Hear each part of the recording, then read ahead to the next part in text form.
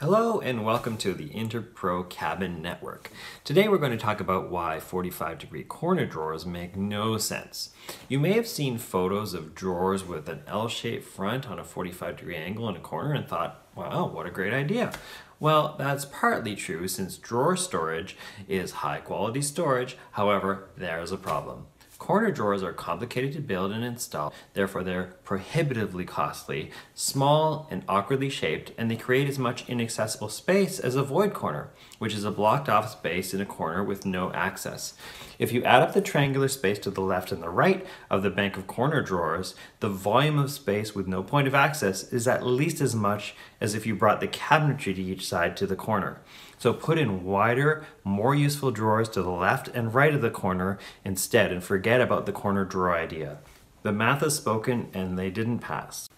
As always, thank you for watching the Interpro Cabin Network, and don't forget to like and subscribe if you learned something or liked what you saw.